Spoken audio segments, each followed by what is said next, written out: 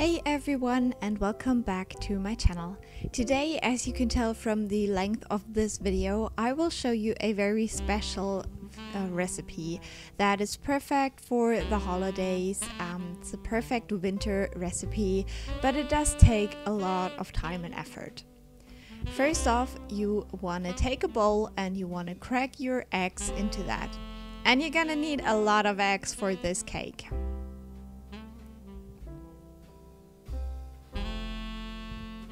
Then you want to mix these on a high speed for 1 minute. Next, you want to add your sugar to that, and all the exact measurements are down below. And again, you want to mix on a high intensity for 2 minutes. Now you're ready to add in your ground hazelnuts as well as the cornstarch. And you want to do that little by little and mix in between until everything is added in. The more time you take here, the nicer the dough will turn out after baking. And then you want to pour it into a baking tin and bake that for about 50 minutes with 160 degrees Celsius. While that is baking, you want to go ahead and peel your apples, and then you want to cut them in half. Again, cut them in half, remove the stem part, and then cut them into smaller pieces.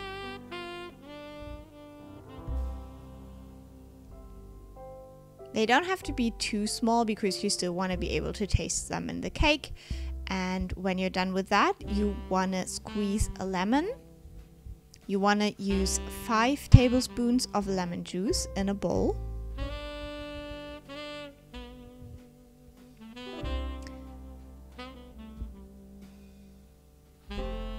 Again, you want to add some sugar to that, as well as some vanilla extract.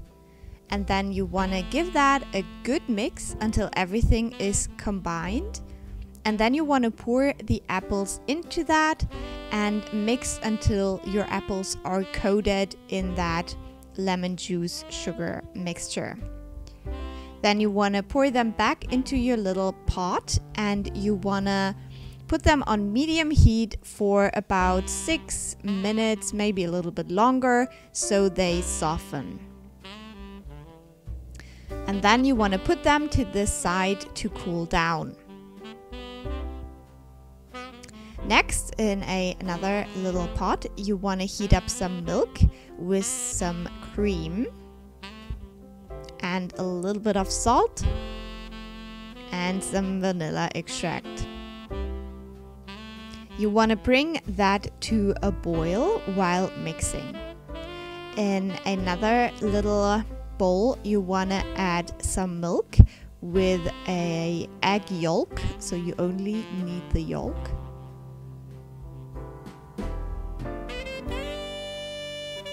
And again, some cornstarch.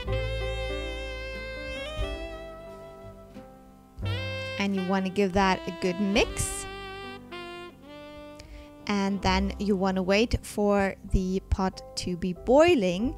You want to take it off the heat for a moment, and you want to gradually pour in the mixture with the egg yolk, and you want to mix it really well while you do that.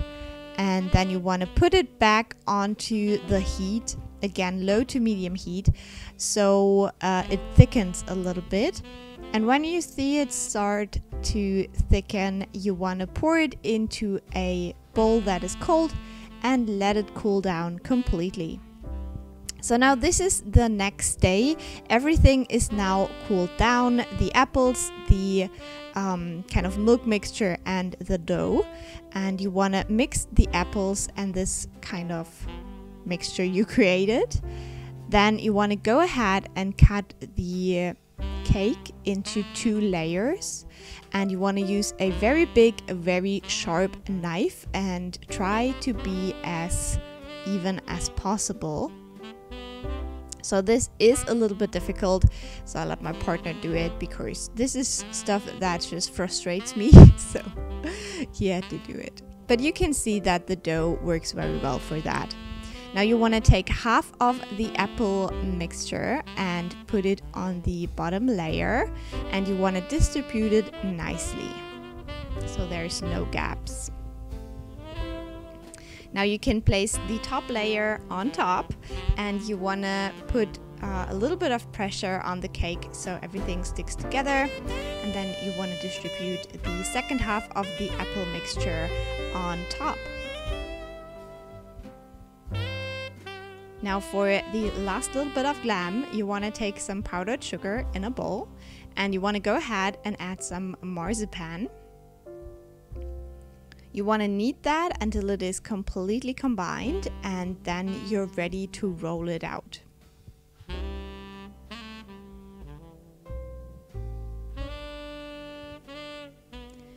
So when you roll it out, you want to try to create an even circle that is a little bit bigger than your cake, so we can use it as kind of a marzipan blanket for the cake.